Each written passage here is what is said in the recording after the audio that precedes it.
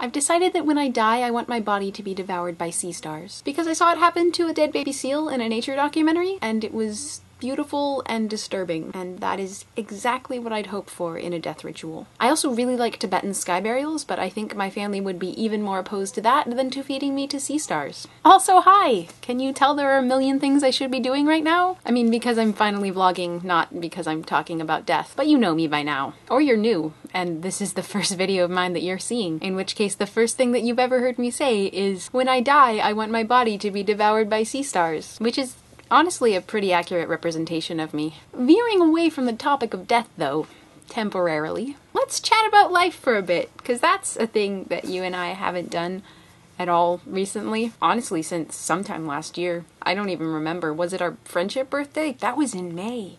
That's crazy. It's March now. That's also crazy. This guy's grown up a whole year since you saw him last.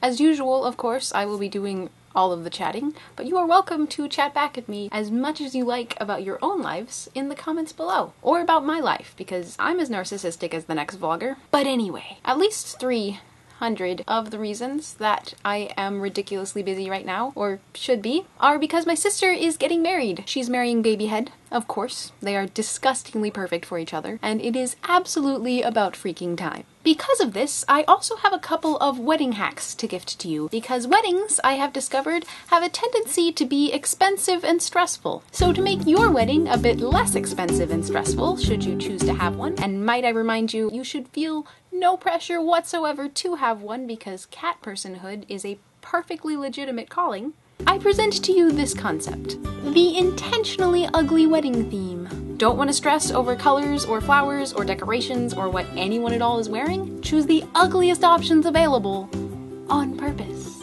You can even invite your guests to wear the ugliest things they can. Own it, have fun, and allow yourself to be as carefree as possible. I'm about 60% sure that this is a fantastic idea. Maybe 48%.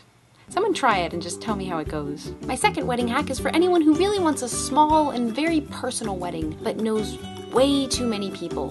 The solution, while slightly terrible, is simple. Just inform all potential guests who RSVP that their names will be entered into a lottery to win a select number of actual invitations. You'll probably know fewer people by the time the wedding happens, or at least fewer people who actually like you. Maybe just definitely limit the lottery invitations to non-family members, because that's not building good relationships with your in-laws if they don't win tickets to your wedding. That's not the start of a beautiful relationship with your new family, or your old family.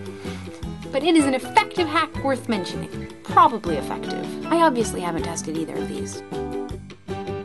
I really should go, speaking of all of this wedding stuff, and actually finally work on my maid of honor speech, because that's a thing I do not want to improvise. But first, meet the latest graduate of community college. I probably shouldn't brag, but dag, I amaze and astonish. I will never resist a Hamilton reference. And yes, you heard that reference correctly, and I finally graduated Wizarding Community College. And also, in order to do that, I passed all 3 of my necessary CLEP tests, and get this, guys, my highest score of the 3 of them was for my American History CLEP.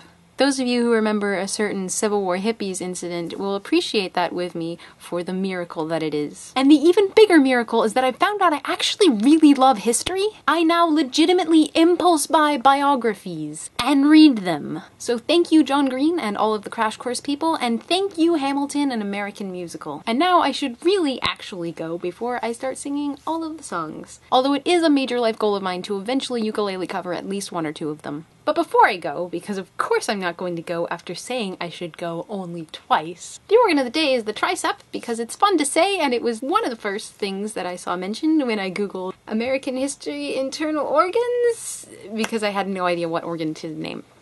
And a huge thank you to Act Out Games for including me in your most recent subscriber shoutout. It made me extremely happy and also really helped to kick me into making time to making things again. Making time for making things again. I said I was well-spoken, but that's not looking true, is it? And if any of you were previously unaware of Act Out Games' existence, you should definitely check them out, because they are an awesome family of fellow homeschoolers who make awesome things together, and I like them. And also, Google Tibetan sky burials.